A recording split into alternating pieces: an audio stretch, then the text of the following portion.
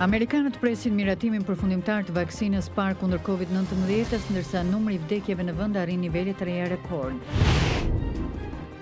Revista prestigjioze Time shpall presidentin e zgjedhur Joe Biden dhe nën presidentin e zgjedhur Kamala Harris si njerëzit e vitit.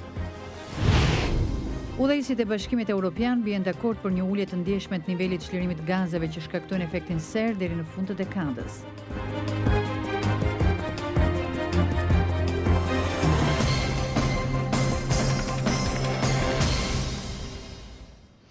Mirëmbrëma dhe mirë se vini në programin e Zërit të Amerikës Ditari, unë jam Menada Zaimi. Në këtë emision do të ndiqni në Tiranë vazhdojnë reagimet rreth protestave që shpërthyen pas vrasjes së një të riu nga policia mes natën e së hënës pranë banesës së tij. Do të flasim gjithashtu dhe lidhur me situatën e krijuar nga vend nga pandemia. Autoritetet njoftuan sot pasdite se 12 qytetarë të tjerë kanë humbur jetën si pasojë e koronavirusit, ndërsa janë regjistruar 802 raste të reja. Ndërkohë në Kosovë, autoritetet thonë se me gjithë një rënje të lehtë të numrit të prekurve kohët e fundit, sfidë mbetet mbi ngarkesën spitale.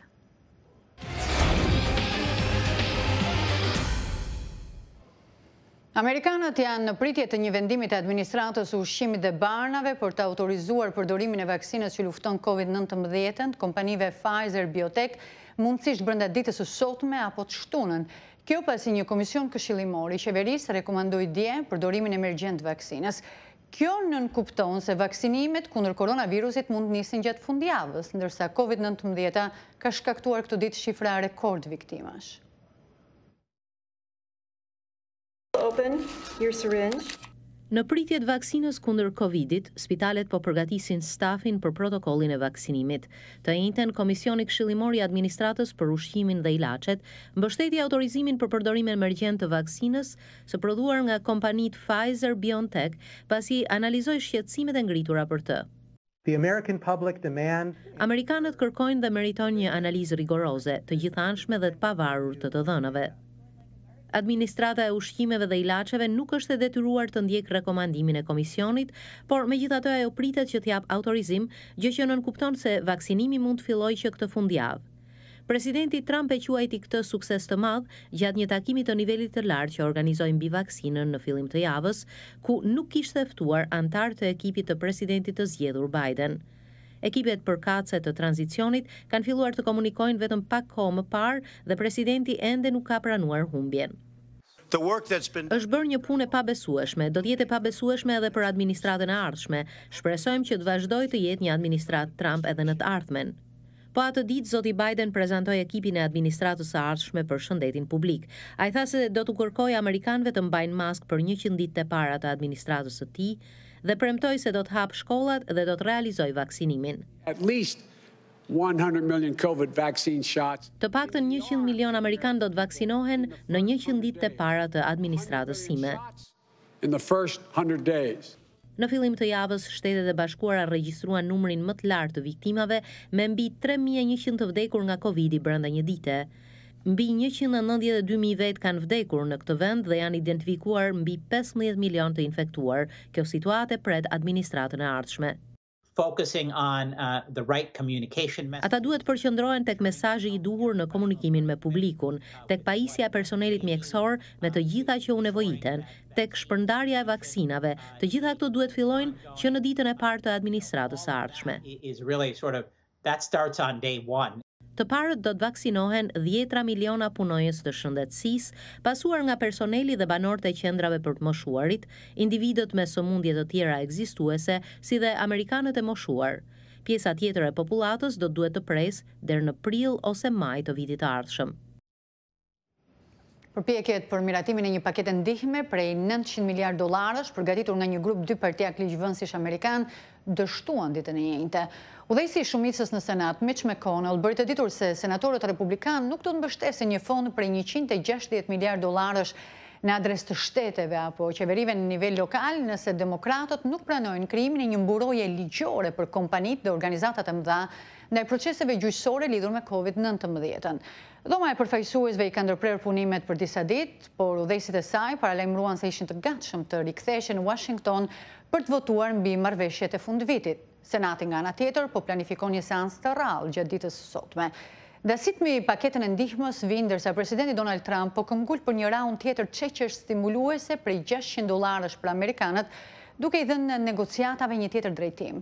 Dërgimi i pagesave të drejtë për drejta për familjet amerikane nuk u përfshi në propozimin dypartiak, por është përqafuar nga disa prej kritikëve më të ashpër të presidentit, mes tyre ligjvënësja demokrate Alexandria Ocasio-Cortez dhe senatori Bernie Sanders. Ky i fundit prezantoi një ndryshim për t'i përfshirë çeqet së bashku me aleatin e zotit Trump, senatorin Josh Hawley. Revista Time shpalli sot presidentin e zgjedhur Joe Biden dhe nën presidentin e zgjedhur Kamala Harris si njerëzit e vitit. Zoti Biden dhe zonja Harris u nderuan me motivacionin për ndryshimin e historisë amerikane, duke treguar se forca e humanizmit është më e madhe se furia e dasive, duke paraqitur një vizion rimëkëmbje në një botë në dhimbje. Kandidatë të tjerë për titullin e njeriut të vitit të revistës Time ishin presidenti Donald Trump, punonjësit e kujdesit shëndetësor në vijën e parë të frontit dhe Dr. Anthony Fauci, si dhe lëvizja për drejtësi ratësore. Në vitin 2016, Time shpalli zotin Trump si njeriun e vitit pas fitores garës presidenciale, me motivacionin për transformim të udhëheqjes së dy partive kryesore politike dhe se në mënyrë efektive kishte zhvendosur drejtimi politik të rendit ndërkombëtar. Udhëheqësit e Bashkimit Evropian arritën një marrëveshje të vështirë sot, e cila parashikon ulje të nivelit të çlirimit të gazeve që shkaktojnë efektin serë në atmosferë me të paktën 55% krahasuar me nivelet e vitit 1990 deri në fund të dekadës. Marrëveshja shmangu një bllokim teje të vështirë përpara një takimi mbi klimën të Organizatës Kombeve të Bashkuara që zhvillohet këtë fundjavë. 27 vendet anëtare miratuan propozimin e Komisionit Ekzekutiv të Bashkimit Evropian për ta shpërsuar objektivin e ndërmjetëm të bllokut, pasi një grup vendesh hezituese të mbështetura tek industria e qymyrit pranuan më në fund ta mbështesin objektivin e përmirësuar mbi klimën. Miratimi i së njëjtës i marrëveshjes së shumëpritur për një buxhet masiv afatgjatë dhe mbi rimëkëmbjen nga koronavirusi, duke se krijoi një moment të ri për përpjekjet për transformim në energji të gjelbër. Udhëheqësit e Bashkimit Evropian kanë rënë dakord që 30% e paketes prej 1.82 trilion eurosh të shkojnë në programet krijuara për të ndihmuar vendet anëtare, rajonet dhe sektorët e prekur veçanërisht nga tranzicioni në energji të gjelbër, të cilat kanë nevojë për një transformim të thellë ekonomik dhe social të tyre.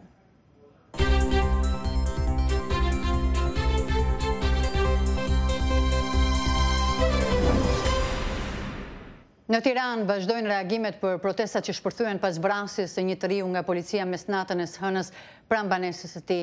Qeveria dhe opozita po shkëmbejnë akuza mbi përgjegjësitë e këtyre ngjarjeve, ndërsa në rrjetet sociale protestuesit kërkojnë vazhdimin e protestave. Korrespondenti ynë Liriana Golli njofton nga Tirana. Ndërsa policia dhe bashkia bënin sot përmbledhjen e dëmeve të protestës së djeshme, kryeqyteti po kalon një qetësi të brisht pas trazirave të një nate më parë. Thirrjet në rrjetet sociale për një tubim tjetër sot vazhduan gjatë gjithë ditës për të kërkuar reformimin e forcave të rendit dhe largimin e drejtorit përgjithshëm të policisë nga detyra. Por kryeministri Edi Rama deklaroi se drejtori i përgjithshëm i policisë nuk do të largohet nga detyra. Policia bëri të ditur se ka marrë si të arrestuar 59 protestues dhe janë në hetim 116 pjesëmarrës të tjerë në protesta. Forcat e rendit kanë shoqëruar edhe të mitur nga mesi i protestuesve, të cilët më pas janë liruar, ndaj u ka kërkuar familjarëve të shmangin bashkimin e mëtejshëm të fëmijëve të mitur me protestuesit e rritur. Ministri i Punëve të Brendshme dha dorëheqjen e parevokueshme një natë më parë, por largimi i tij nga detyra nuk e uli ritmin e protestave, përkundrazi ato u bën edhe më energjike dhe më të dhunshme. Ministria e Brendshme, Ministria e Financave dhe një seri institucionesh të tjera publike pranë sheshit Skënderbej dhe shëtitores dëshmorët e kombit pësuan jo pak dëme në fasadat e tyre, kryesisht thyrje dyersh dhe dritaresh, mes të cilave pësoi edhe biblioteka kombëtare dhe muzeu kombëtar. Po ashtu janë dëmtuar jo pak semafor në kryqëzime, reklama dhe ndriçues të rrugëve dhe trotuareve, kazan beturinash, pra objekte publike të administruara nga bashkia, ndërsa protestuesit nuk kanë prekur dyqane apo prona private. Protesta nisën 2 ditë më parë pas vrasjes mes natën e të hënës nga policia të riut 25 vjeçar Klodian Rasha, i cili nuk ju bind patrullës së shërbimit por u largua me vrap. Familjarët e tij po uan se djali kishte dalë vetëm për të blerë një paketë cigare dhe fajti i vetëm ishte se nuk kishte maskë anti-Covid dhe gjende jashtë banesës pas mesnate vrapoi për t'u shmangur gjobës, megjithatë u vra afër hyrjes së shtëpisë. Polici që vrau të riun 25 vjeçar Klodian Rasha mes natën e të hënës doli sot para gjykatës, ku u konfirmua masa e arrestit të tij me burg.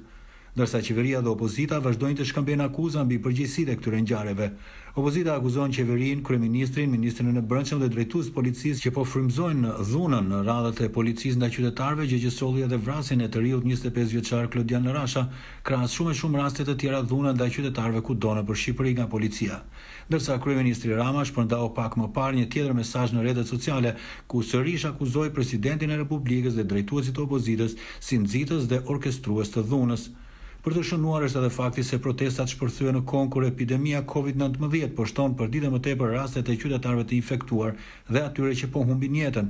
Në rrugë dhe sheshe dalin dhe përplasen mes tyre qindra qytetarë dhe policë pa maska sanitare, gjë që sipas mjekëve edhe këto protesta do të shtojnë infektimet, ashtu si ka ndodhur edhe me protestat të tjera të majit kur u shkatrua teatri kombëtar dhe policët u përleshën me qytetarët që e mbronin atë. Për Zërin e Amerikës, Iliriana Golli, Tiranë.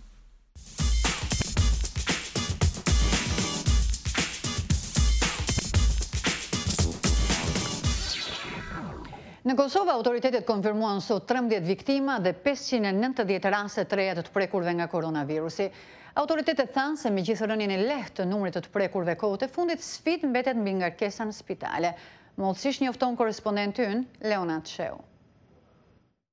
Kosova shënoi të premten 13 viktima dhe 590 raste të reja të prekurve nga koronavirusi në 24 orët e fundit. Kjo e çoi në më shumë se 45.000 numrin e përgjithshëm të prekurve, nga të cilët afër 12.000 mbeten raste aktive.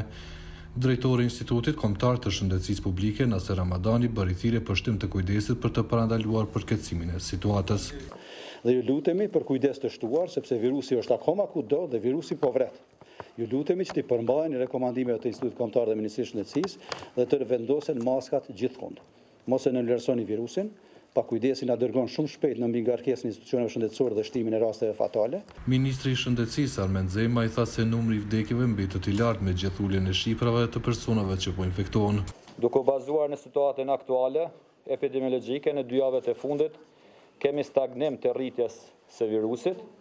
Domethënë nuk ka përhapje si pasojë masave të ndërmarra dhe zbatimit dhe kontrollit të pjesshëm nga qytetarët dhe institucionet ekzekutive, inspektoratet dhe policia. Por këto masa duhet patjetër të vazhdojnë me një intensitet të shtuar për të pasur efekt në uljen e lakvorës epidemiologjike dhe në uljen e numrit të vdekjeve. Autoritetet thanë se shqetësim mbetet mbi ngarkesa e spitaleve të Kosovës me pacientë të prekur nga koronavirusi. Drejtori i Qendrës Klinike Universitare të Kosovës, Valbon Krasniqi, tha se të gjitha spitalet rajonale po përballen me ngarkesë. Këtyre ditëve, numri pacientëve të shtrirë që marrin shërbime brenda 24 orëve ka kaluar numrin 1000. Për fat mirë, tani këto ditë kemi një rënje shumë të lehtë të numrit të spitalizuarve dhe sot kemi rreth 900 pacientë të spitalizuar në të gjitha spitalet tona dhe klinikat e QK-s. Prej tyre janë 640 me oksigjenoterapi të vazhdueshme 24 orëshe dhe janë rreth 40 pacientë të tjerë të cilët janë në gjendje më të rënduar shëndetësore që ne e vlerësojmë si kritike. Shoqatat e bizneseve të hotelierisë kërkuan sot nga qeveria që të lehtësojnë masat për të mundësuar bizneseve që të punojnë me orar më të gjatë festave të fundvitit dhe në rikuperim të humbjeve. Por ministri Zema i tha se pakoja rimëkëmbjes ekonomike do të lehtësojë punën e bizneseve, ndërkaq paralajmëroi masa para festave të fundvitit. Gjendja është kjo, vendet e rajonit të gjitha kanë kufizime, edhe vendet më të zhvilluara kanë kufizime ekstreme, edhe vendet evropiane, duhet kemi kujdes, do të kemi një plan të qartë, do të kemi masa të qarta edhe gjatë festave të fundvitit. Në Kosovë që nga muaji mars nga pasojat e COVID-19 kanë humbur jetën 1174 qytetarë, 13 prej tyre në 24 orët e fundit. Për Zërin e Amerikës, Leonat Sheu, Prishtinë. Në Shqipëri, autoritetet njoftuan sot pasdite se 12 qytetarë të tjerë kanë humbur jetën si pasojë e koronavirusit, ndërsa u regjistruan 802 raste të reja. Në gjithë vendin janë 21.750 persona ende pozitiv ndaj virusit, të shpërndarë në të gjithë qytetet. Shkodra vazhdon të jetë një nga zonat më të prekura nga COVID-19.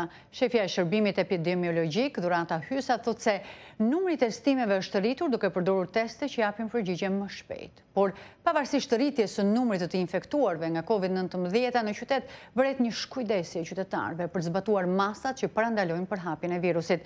Korrespondenti i Zërit Amerikës Plumsula u përgatiti materialin vazhdim. Shkodra vazhdon të jetë një nga zonat më të prekura nga Covid-19. Ajo renditet e gjashta pas Tiranës, Fierit, Durrësit, Korçës dhe Vlorës për nga numri i lartë i rasteve pozitive me Covid-19.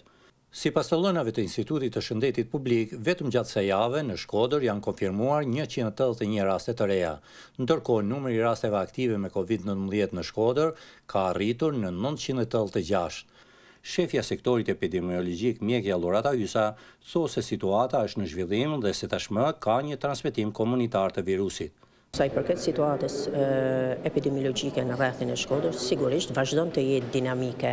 Në fakt, kemi një transmetim komunitar dhe rastet paraqiten pothuajse ka një shpërndarje homogjene sa i përket numrit të pozitivitetit. Me shtimin e rasteve të infektimit me Covid-19 gjatë kësaj jave, krahas testimeve me tampon, në Shkodër kanë nisur edhe testimet e shpejta të rasteve të dyshuara. Kjo sipas mjekës Hysa ka shtuar numrin e testimeve, duke krijuar një tablo më të qartë të situatës epidemiologjike në rajonin e Shkodrës. Ka një numër të konsiderueshëm të rasteve të suspektuara, të cilët po ekzaminohen nga ana jonë. Ka një fluks të shtuar, për shkak se qytetarët po shohin veten shumë komod sa i përket këtyre testave të shpejta. Me gjithë shtimin e rasteve të infektuara me Covid-19 si dhe jetëve të humbura, në rrugë vëret një shkujdesje qytetarëve në zbatimin e masave mbrojtëse. Një pjesë i mbaj maskat formalisht, ndërsa ka raste që personat të infektuar me Covid-19 nuk zbatojnë karantinën. Persona që nuk zbatojnë karantinimin dhe të gjithë ata që ne i denoncojmë tek shërbimi epidemiologjisë, pasi ka shumë raste të cilët i denoncojmë kur pozitivi shëtit në për Shkodër, sigurisht ne ja delegojmë ISHSH-s. Shefja e sektorit epidemiologjik në Shkodër, Mjekja Lorata Hysa, thosë se me gjithë rrezikshmërinë e lartë për infektim, punojësit e këtij sektori vazhdojnë çdo ditë punën duke testuar me 10 persona të dyshuar. Rreziku është i lartë, thot ajo, dhe këtë e ka provuar edhe vetë, pasi pas 8 muajsh testimesh, me gjithë masat mbrojtëse, ajo u infektua dhe u detyrua të karantinohet. Ndaj apelon tek qytetarët për kujdes dhe zbatim të masave për parandalimin e përhapjes së virusit.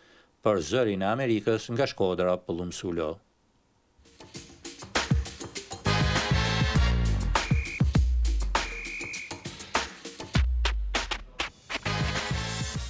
Prototipi një frigoriferi ultra të ftohtë e të transportueshëm që mund të mbajë të ngrirë të qëndrueshme për ditë të tëra vaksinat kundër Covid-19 prodhuar nga kompania Pfizer është në fazën përfundimtare të provave në një fabrikë të teknologjisë së lartë në Itali. Frigoriferi special pritet të ruajë në gjendje të sigurt gjatë transportimit 180.000 dozat vaksinës në temperatura -70°C pa përdorur energji elektrike.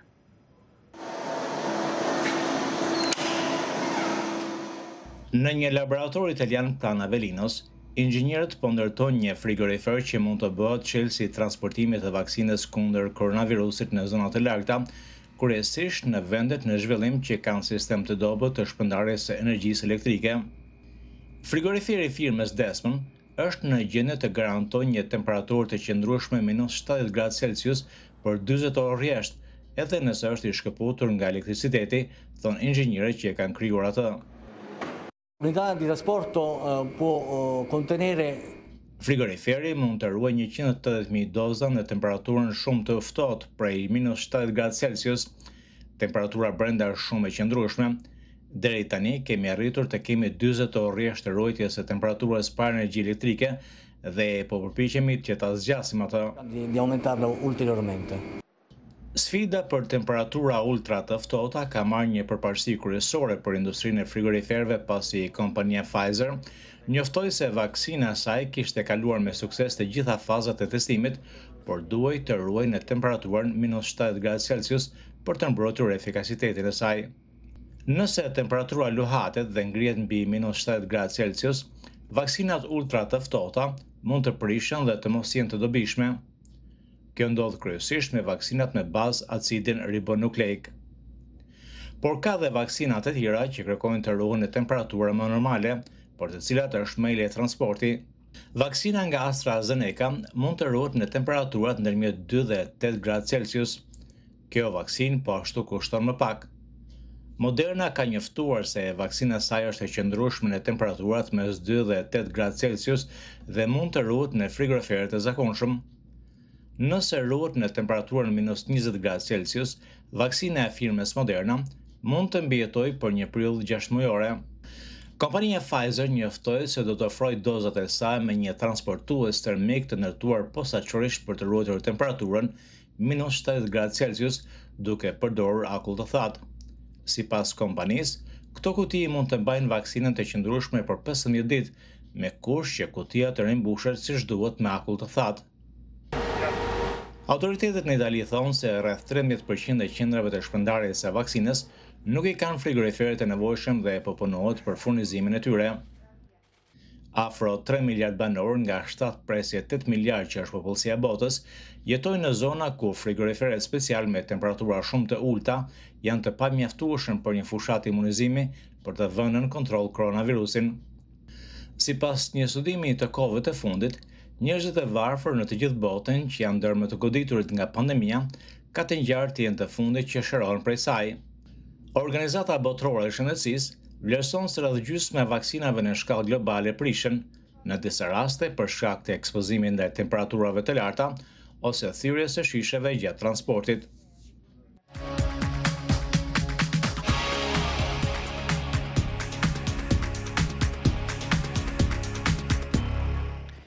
Unioni Ndërkombëtar për Mbrojtjen e Natyrës, një organizatë e njohur për mbrojtjen e pasurive natyrore, paralajmëron se ndryshimet klimatike po dëmtojnë zonat e mbrojtura nga UNESCO, mes tyre brezin e madh koralor të Australisë. Ndryshimet klimatike po transformojnë globin me ritme gjithnjë më intensive, që nga tkurrja e akullnajave, shkatrimi i masiveve pyjore nga zjarri, apo zhdukja e florës dhe faunës nga përmbytjet ose thatësira. Këto ndryshime po kërcënojnë edhe objekte të trashëgimisë botërore të mbrojtura nga UNESCO. Disa nga këto zona kaluan në gjendje kritike që nga 2017. Brezi koralor i Australisë dhe ishujt, si dhe zonat e mbrojtura të gjirit të Kalifornisë, po shkojnë në drejtim shqetësues. Unioni Ndërkombëtar për Mbrojtjen e Natyrës, i përbërë nga përfaqësues të qeverisë dhe shoqërisë civile, ofron këshilla për UNESCO-n mbi kërcënimet ndaj zonave të mbrojtura. Sipas drejtorit të kësaj agjencie, 16 zona të mbrojtura kanë regjistruar keqësim, ndërsa vetëm 8 janë përmirësuar krahasuar me 3 vjet më parë.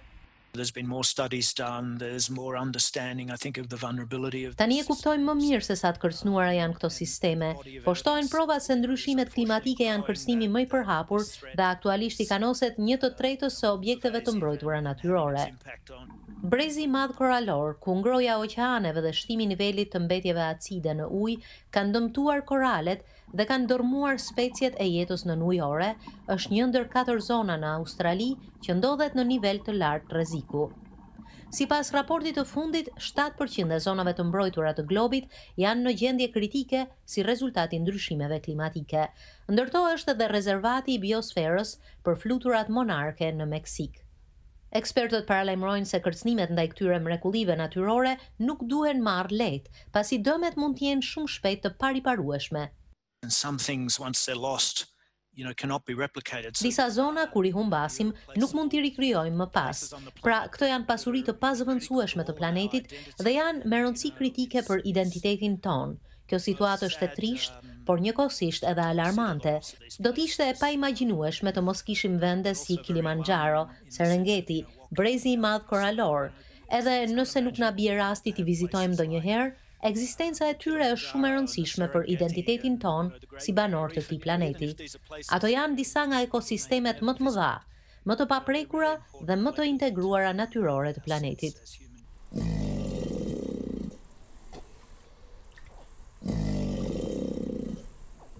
Ndryshe nga raportet e viteve të mëparshme, kur një vend të rëndësishëm zinin speciet e huaja që kërcënonin ekosistemet e mbrojtura, këtë radhë kërcënimi nga ndryshimet klimatike ka dalë në qendër të vëmendjes si rreziku më i madh ndaj pasurive natyrore.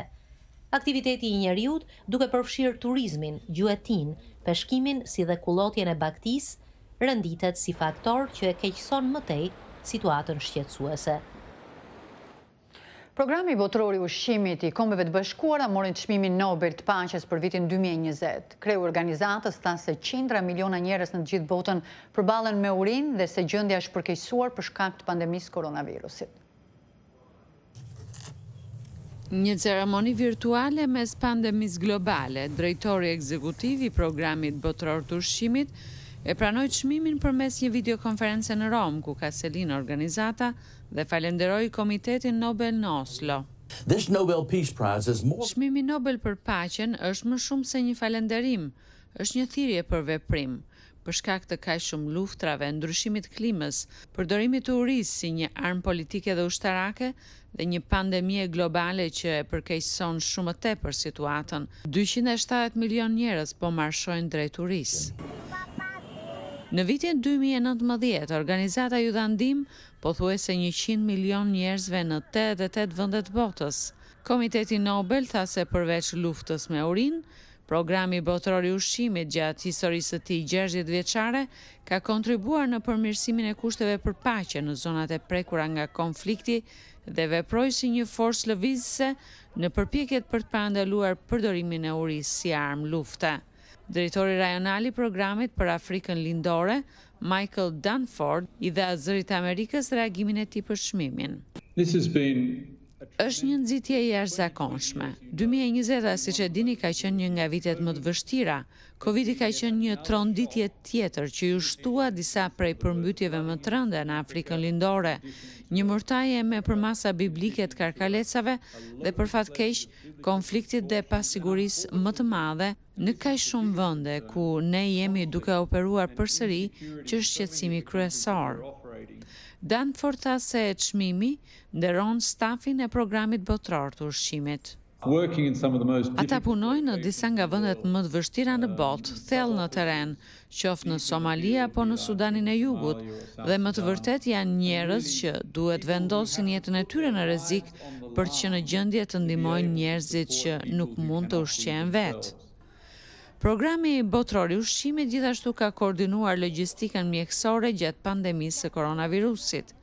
Drejtori ekzekutiv i programit paralajmëroi se një dështim nga Komiteti Ndërkombëtar për të adresuar nevojën e të prekurve do të shkaktonte atë që ai e quajti një pandemi urie, që do ta bënte të duke i vogël numri vdekjeve të shkaktuara nga virusi.